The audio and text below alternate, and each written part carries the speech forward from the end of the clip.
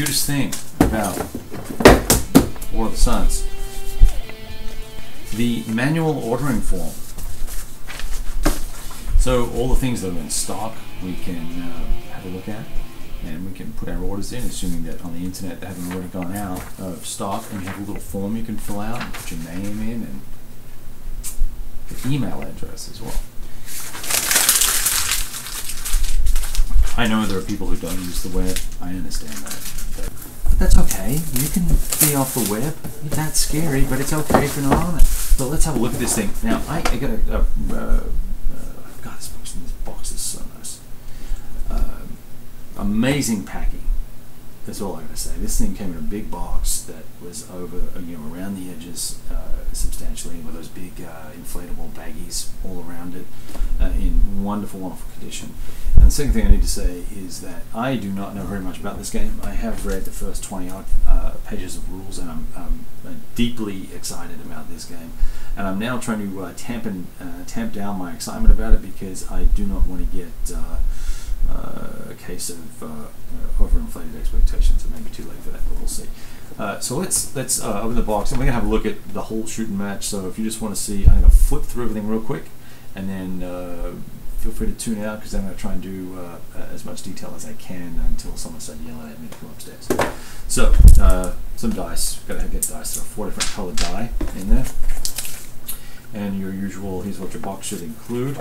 The hefty rule book, which I have already printed off, weighs in at 36 pages, but there are a few bits and pieces at the back that are variants, but yes, there are 36 pages of rules. And I must say, it is, when I try to, we'll talk about how I learn stuff some other time, but reading this, you're thinking about things the whole time. There are some concepts that are just generically familiar.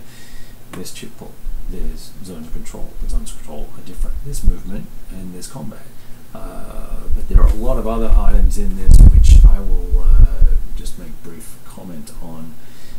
There are different types of zones of control. This can be a solo, obviously, but this can be a 2, 3, or 4 player game as well.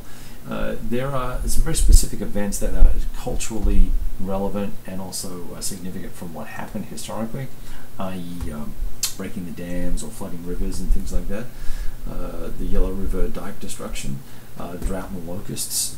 There's economic factors, there are political factors, there's guerrilla war concepts that are built into this, which I'm very interested in seeing how the asymmetrical aspects of that work. Factories, I haven't read about them yet, but we've got to see how that all works. We've got to see how KMT and the Kuomintang and the communists kind of sort of fight together, but kind of don't. And then there's obviously, how they interact with the Japanese collaborators. So what happens with the RJN? How are they going to handle things, right? Or the RJA, I guess. There's Chindits, there's British Commandos, there's Japanese Naval Ground Forces, there are puppet forces, there are bandits.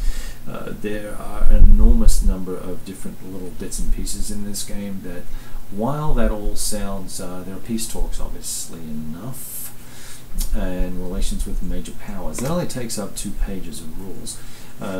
There's inflation in here as well, and that is just a page of detail, which I'm not going to get into. The rules have lots of examples in them, and I'm trying to hold this up so you can see it in this one here. Lots of examples. It is not a full color rule book. That's okay. I have a full color printout from my PDF version. So that would have been nice for the money to have a full color printout of this, but that's okay. Now here's the playbook. I have not seen the playbook. It's 56 freaking pages. That's amazing. All right. So we'll come back to that and have a look at that in a second. There are, as you know, over 1,000 counters, and I'm already going to tell you just by the feel of them. I can tell you that they feel like they're very well made. Let's see if you can see these. I probably should see if I can zoom in a little bit for you.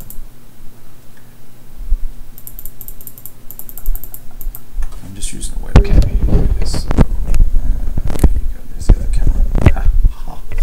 Right. There we go. So, and the light will shine terribly on those. But here's your, what do we got here actually? What are we looking at? These are leader counters and information markers. the counter thickness feels pretty good. Get a close up for you there, and I'll post pictures on all this so you can see everything properly. But let me just pop a counter out and tell you how I feel. One of the things that's been happening lately with MMP is that some of the printing of counters has been disappointing, and I think we're going to be happy with these. Yeah, these feel pretty good. White, not too thin. It might be a little thin, but not too thin. All well and good. So there's that. There's a map. We'll look at that in a second. There's a whole bunch of counters. We all know there's thousands of them. Let's have a look at the information sheets, because I was interested in those. I haven't seen these yet.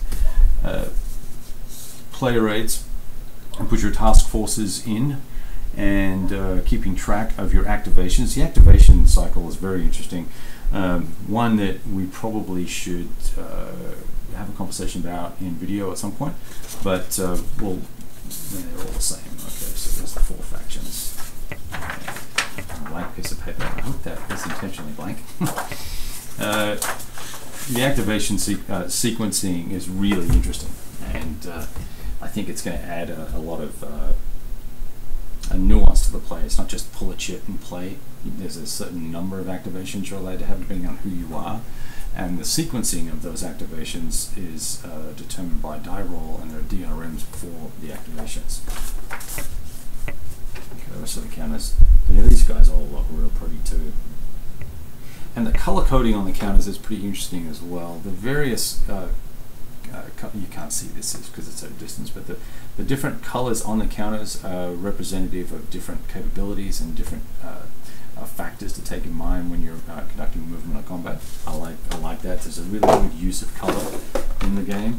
Let's see what else we've got in here. So we've got maps, and the maps are more counters. Wow. I thought we were all alike. There we go. So again, more political display. Let me turn my air conditioner back on.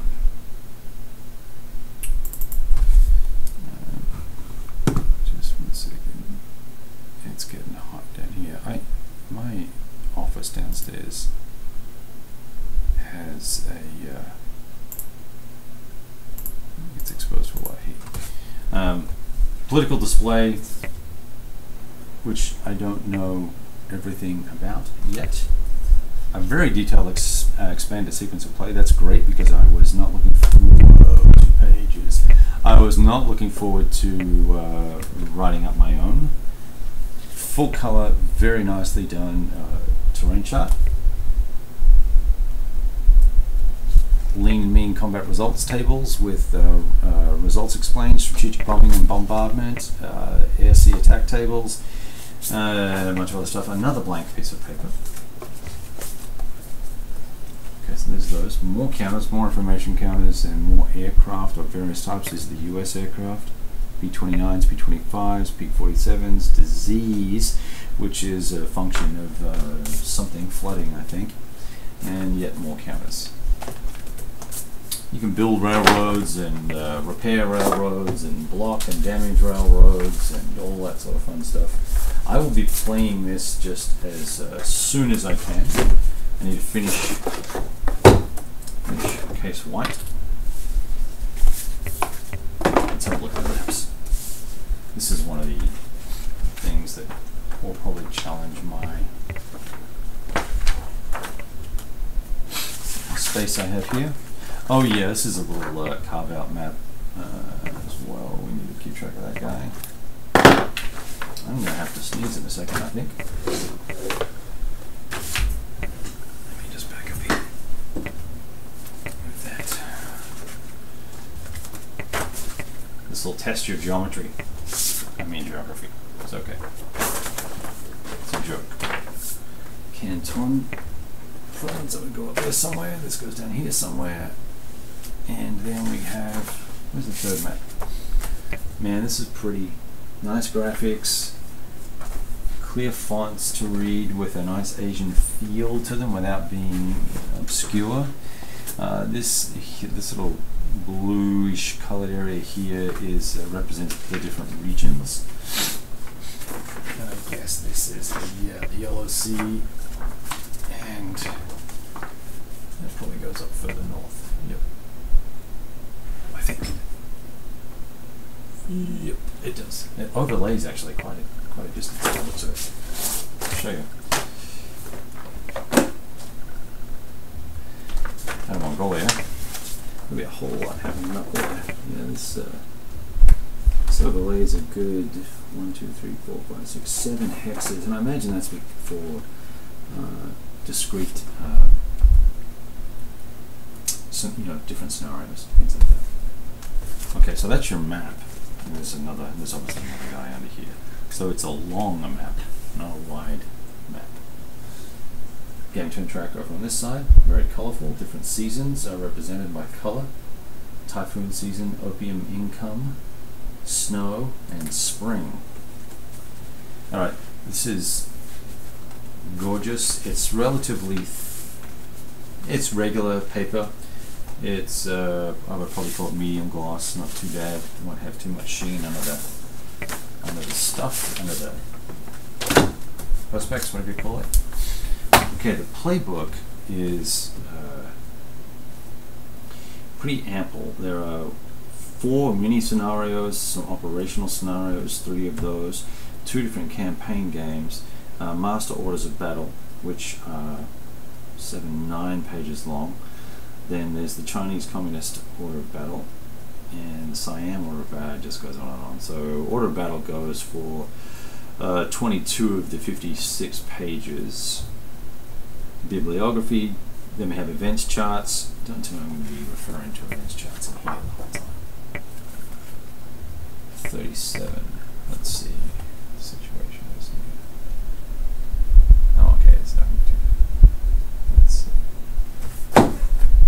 We can just scan these and print it. No, we can't scan. We can't. I have to scan them and print them off. But it's got general events chart per turn. It's only 2 pages, and then there's conditional events. I'm not sure how often it's going to occur. Various situations here. Unit examples, front and back. Nice. That's nice to see. Breakdown charts. Garrison requirements, transport capacity tables, and I'm not sure if they're represented anywhere else, but that's interesting enough. We'll print all those off. I'll scan all those and print them. I'm not sure what that is. And faction and click cards. Alright, that's a quick look at the game. We'll be getting on this bad boy super soon. The other interesting thing, last thing, the hexes are actually quite large on this bad boy as well, and it's the 5/8 inch counters, I believe. Does it say 5/8? Doesn't tell us. War of the Suns fits into the World War II chronology that we're tackling, the whole all of World War II in chronological order. We've started out of order, but that's okay. The idea is we're going to play them all and try and do them in order when we can, and then go from there. This guy obviously starts in 39, so it would be right around the time of Case White. So we'll hit this right after we do Case White, since it's already set up. We've done the Blitzkrieg Legend, the Case Yellow. We've done, or in the middle of doing, the campaign for North Africa, which is probably going to end early. And we'll get this on. This will probably be a lengthy game. I imagine between this and Case White, it's probably going to run me out to the end of the summer at least. So we'll see what happens. Excited about it. Looks beautiful. Beautiful overall. Very impressed with the quality of the components. I really like the rules that I've read so far. They feel like they're going to gel well together. We'll see how they actually play together. I intend to play this as a 3-player game, not a 2-player game, and we'll see if I can trifurcate my brain. It'll be fun. All right.